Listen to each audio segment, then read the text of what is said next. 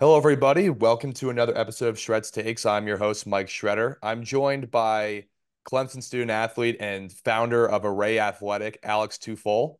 Alex, thank you so much for joining the podcast today. Really appreciate it. Mike, thanks for having me on. Appreciate it. Absolutely. So, where I want to get started with this, obviously, I want to talk a lot about Array Athletic because that's definitely the big highlight I would say that you've been doing the last, year or so. Just can you talk a little bit about why you decided to invest in track and why Clemson was the good option for you when you were kind of going through the athletic process?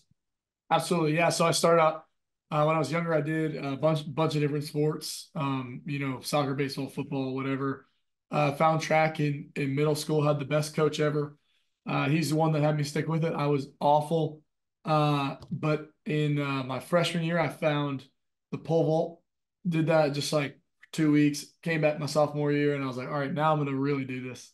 And I was kind of mid, like I was an okay high schooler, but my team had really like a very poor depth on my team. So I ended up needing to just go do random events. I was a pole vaulter, but I would go shot put, I would do discus, I would do javelin, whatever. And then what would happen from there is I ended up getting recruited to be a decathlete at a few Power Five universities, which was super exciting at the time. I was expecting to go somewhere either a mid-major or a Division III school in my home state of Pennsylvania. But then doors opened up, and I'm just thankful that I was able to kind of head through them and follow them. And uh, I will say this, like I love Clemson. I can't imagine going anywhere else. There's nowhere I'd rather graduate than Clemson. But when I first went there, I was like, it's just, I mean, all the other schools I visited, there was something I didn't like about them or something wrong. Clemson was just the least bad. So I went to Clemson thinking, oh, it'll be all right. But then I realized this is the place I really do call home. And there's a saying at Clemson called the Clemson family, and I was like, okay, yeah, whatever. Every college has their thing, and it really does feel like a family. If you need to connect with anyone, they're happy to help you and connect with you, and it's just always somewhere that I'm thrilled to call home. So from there, right, obviously, NIL legislation passed in 2021. And, for you, obviously, you've tried to take full advantage of that through Array Athletic. And yeah, obviously, I've kind of been following a little on LinkedIn what you've been doing. And, you guys are obviously looking to hire now and stuff like that. So you built your brand enough where you can try and get some people to be involved with it as well. Can you talk a little bit about, just why that started for you and, obviously why you decided to, found your own NIL firm in a pretty competitive landscape with all the collectives and agencies that are trying to get involved in this space? Absolutely. So it started with a pitch competition. I did a business pitch competition that was about, hey, go pitch. And I thought, what great professional experience that would be. So I made up a company, and it was awful. It was kind of NIL adjacent. It was terrible. From there, a another Clemson dropout who's owns a few startups and very successful in the West Coast, out in the Bay Area, reached out. He said, hey, this is what you should make this business. This is how we can get there. These are some people you should talk to about this. So from there, we decided to create this thing because I realized that all the platforms that I was using did not fulfill my needs, right? There's a lot of NIL opportunities for individuals that are quarterbacks of Power Five universities or who have 100,000 followers or an OnlyFans account. I have none of those things. I'm not a quarterback. Don't have an OnlyFans. So I needed to, say like I have this value as a student athlete. I have 5 times the engagement rate of a normal student's profile. So there's a value here that there's a company that wants to reach. So while Coca-Cola or NBC may not be interested in doing a deal with me, Clemson Pizzeria is a company that would love to give me $100 to do a post, right? So we're starting to bridge the gap between big businesses, big athletes, and small businesses and smaller athletes. Connect them to create equity and just open up and bridge that gap, right? And then we also have a way that we can maximize ROI for businesses by predicting to 90% accuracy the engagement rate the impressions, the followers, the posts of someone's profile 30 days after they posted it to actually then put a value on whether they're trying to get impressions or they're trying to get click through. We can look at that and say, hey, if your goal is impressions and this is your cost per impression, then this athlete costs you this much money. So you can search athletes by the price per post. Super, super, super cool stuff. For you then, what's been the challenge of trying to get this to be super relevant for athletes, not just at Clemson? Because I know you've got a lot of people from Clemson to obviously be involved in this, but Right. you're thinking about like other companies that, obviously out to win sports, what those guys have done from Syracuse or Slice Sports Management, or even just the other ones, like you just think of like the natural sports agencies that are getting involved in the NIL, right? Like, obviously what you're doing is really good in terms of trying to like to bridge the divide between big athletes, small athletes, big businesses, small businesses. But from your standpoint as a leader of the company, what are you trying to do to differentiate yourselves from those other ones who go in and say, okay, yeah, we can get all these social media postings from all these athletes and we can get them involved? How are you trying to differentiate that? And what's the challenge with trying to differentiate yourself in this huge landscape that we're experiencing with NIL? That's a great question. You mentioned Out to Win Sports. A good friend of mine, Jack Adler. He's someone who, if you haven't spoken to yet, would be a great person to pick his brain. I'm not sure if you have, but he's an awesome dude. So yeah, a lot of the environment has a lot of really valuable orgs, a lot of different valuable pieces. What we're trying to do is make that available in an all-in-one place. The other thing that really does make us unique, we have a lot of aspects of companies such as Mogul, Open Doors, Out to Win. But the thing that is the biggest part of our business is the fact that we reach out individually. We have campus reps and we get small, localized, hyper local businesses on board to do deals with small athletes, right? So we have this large search criteria. And so you can search for, I want a sophomore female athlete who does track from Arizona originally, who goes to University of Michigan, right? You can literally search in such a narrow scope, and then what that does is it opens up to say, hey, this is the value we're bringing businesses. But I think what's really unique about Array is that we're inviting small businesses on, and so we're like inviting them into this marketplace more as like, so we're doing that on top of providing the resources from other companies. So we have partnerships with some of the other NIL companies to kind of help streamline our process, send leads their way and such. But the biggest thing for us is we want to be an all-in-one platform, not just for athletes, but for athletic departments. So we want to be able to provide this from everything from compliance to actual signing to filing taxes to education on how to use that money, right? So investing in cryptocurrency, those are all partnerships that we have.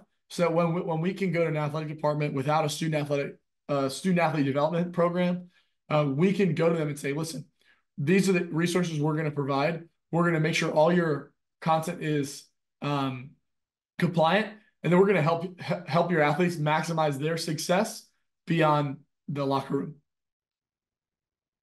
So with that, right, you kind of hinted at it, which is obviously the financial education of this, which is something that I Right. haven't heard a whole lot of. And maybe that's just because maybe I'm removed from college a couple of years, so maybe that's partially why. But I think that's a huge piece what you just mentioned, because obviously if people are getting deals and they don't know how to manage the money they're getting, that could Right. be a potential big problem for a lot of these young athletes. Can you talk from your standpoint, what you've tried to do? So when you go pitch to, administration at Clemson or other schools and say, hey, we know that these deals are going to be coming in and we think it's really vital to have financial education as a forefront of it. What have you tried to do and what have you learned to be able to have an understanding of it so that you can go and speak to these, higher ups at college universities and be like, hey, look, I have an understanding of how this works, and here's how we can make sure that this gets done if we partner with you guys or work with you guys. Yeah. So all that financial education stuff is great. I work with a friend of mine, Ryan Shatter. He runs a company called Success Beyond Game Day. They provide this for NBA teams, NFL teams, MLB teams, over 100 athletic departments in the NCAA, and hundreds of high schools in the US. So this is something that we were able to package onto Array Athletic that we plan to sell to continue to sell to athletic departments at a subscription basis. The coolest thing about this is when you look at the start of NIL, when you look at what set the domino effect off for the start of NIL, you see Johnny Football, right? When you watch the Johnny Manziel documentary, when you read about him, when you just reminisce on those Johnny Football times, and you're watching college football, and then you realize he was making all this money, didn't know how to spend it, and ruined his career, right? And he not just spent his money. I mean, drug addict, lost his NFL contract, lost his draft stock, and so that is to me the biggest selling point. It's like, look, here's an athlete who got all this money. The reason why NIL exists today, and the reason why the NCAA that 117 years ago Theodore Roosevelt wrote into existence hasn't had this until this point. Let's prove that we should have it, right? And so by providing athletes these different resources, it's great. We also have testimonials from athletes at various different schools that have said, "Hey, listen, this has been so crucial for me, and I finally learned how to invest. I've never known how to invest, right? I didn't know what a broad market mutual fund was." So also, I think bringing these testimonials is a big part in kind of that selling piece. But also, it's just affordable, which I think is the best part. So what at Clemson has helped you from an education standpoint, or like how did you get the education about NIL yourself? Was that just like from, reading the legislation that they put out? Is that from, the being an athlete yourself where you're getting informed by this, obviously from maybe the beginning of the year calls about it when it gets introduced?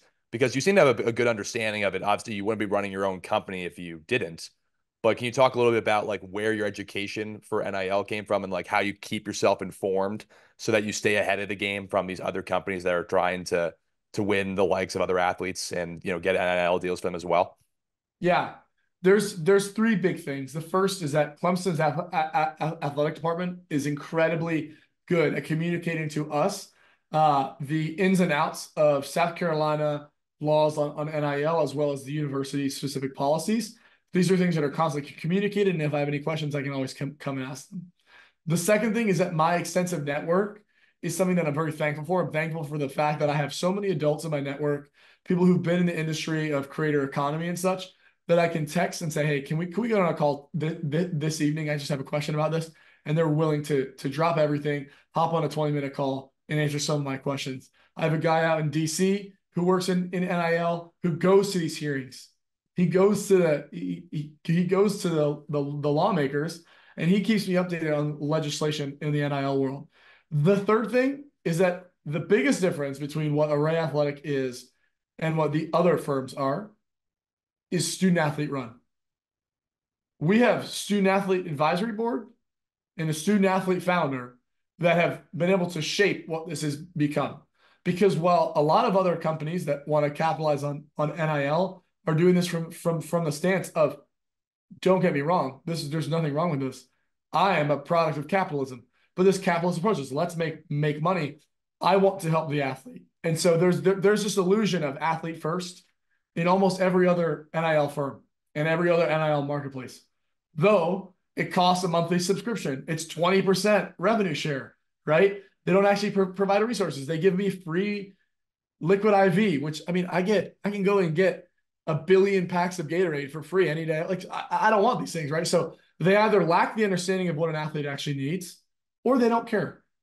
And so that's what we've wanted to do. So again, big shout out to my network, the Clemson Athletic Department. But I think by having student athletes surrounded in what Array is really helping it to be something that other athletes want to jump on. What are you trying to use to help build it, bigger? Is it like what are you doing from a social media standpoint? What are you doing from, overall marketing outreach to be able to, expand it to becoming obviously bigger than it is now and something that you can build to be the future of this space? What are you trying to do, maybe from a digital landscape, a business landscape? What are you trying to do from that retrospect to be able to make this something that can really dominate the space of NIL? Yeah. So the first thing, like you mentioned earlier, growth is great. So we're hiring about 8 different positions uh, in about a week and a half. We're gonna start sifting through those applications, start some interview processes. So that's super exciting. The other side of things is that we're in a growth stage. So we have some investors. We're looking to kind of grow that network more. So as we continue to push on and move closer, we need to make sure that we have a platform built before we get even more athletes. We have over 500 athletes on our wait list right now, which is amazing. Um, but I want to make sure that we have a platform in order to support those athletes. So we are hiring excuse me, we're hiring a social media um, coordinator, and we're also hiring a graphic designer, which is going to be great. But we also are starting to build our platform. So we're in phase one of development for that platform so that when that's up, we can import all our athletes, all our companies, be able to have login pages for each of them so that we can actually support them. So obviously, growth is important. And so we plan on growing. That's how businesses work. But right now, we want to make sure that we have infrastructure to support those athletes that we grow too. So really, really exciting stuff. So lastly, for you, what do you see the future of? Because NIL right now is a bit of the people describe it as the Wild West in a sense. How do what do you see the future of it as, being, and how do you keep yourself prepared? What you kind of talked about a little bit earlier, but like, can you talk about just with obviously growing and changing and new things being implemented? How can, what do you see it being in, a year from now, 5 years from now? And, how do you keep yourself on top of this stuff as continue to build Array to, being the company you want it to be? Yeah, absolutely. I think being ready to change and open to change is very important. Instagram was a bourbon app, right? Netflix was a DVD rental service. And so it's important that as things come up, as things change, to be on top of it, right? So I think being open and flexible to change is going to be a big advantage for any startup. And the other thing is being learned on what's going on in DC, right? So every time a new law comes out, just being in the know is going to be great. Where I see, high level, where I see NIL going to answer that question for you, I think we will see the destruction of the mid-major. We're going to see a super conference of about two dozen to 30 teams. We're going to see them maybe dissolve from the NCAA. This is complete speculation. This is my what I think is going to happen. Just disclaimer. I think we're going to see the dissolve of the current Power Four to a super conference. It's going to be the best of the best professional sports, but in college. And then we're going to see the mid-major is going to be destroyed. So there's no more, oh, I was a good high school football player. I got a full ride to, James Madison. I played there. I transferred. We're not going to see any more of that. We're going to see I was the best football player in Texas. I got to go to play at the super conference. Or we're going to say, hey, I was really good and I got to go get a great education and nothing else came of it. And so uh, I think we're also going to see the end of a lot of Olympic sports that are non-revenue generating, such as men's track. So we're going to see men's track still exist, but again, probably only at that really high level, that super conference, something like a Clemson, Alabama, Arkansas, right? But we're not going to see that. I don't think exist for the most part at a lot of those other schools. We're already seeing right now the degradation of the integrity of Title IX with newer laws coming out. So I'm not really sure. I think there's a lot of changes to come in the next decade.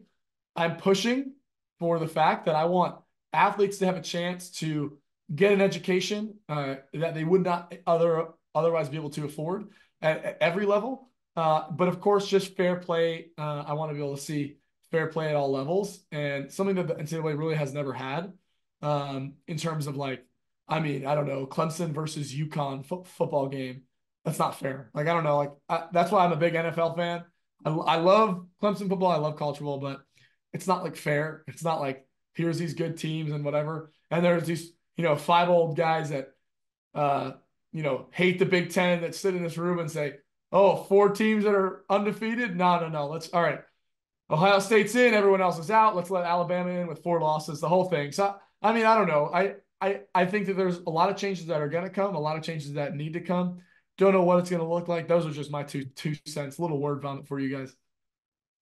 No, no problem at all. And obviously, what you're doing at Array is impressive stuff. So obviously, really appreciate you coming on to the pod. Like it was good to chat with you and kind of hear this. Like again, as a guy who's a student athlete who graduated in 23, the nature of NIL now is very different than it was even when I started, graduating college. So, Alex, I really appreciate you coming on to the pod. Obviously, best of luck with everything you're doing going forward with Array and obviously with T-Day Sports as well. And obviously, really appreciate you sharing your thoughts on this. And, you're welcome back on anytime. Thank you, Mike.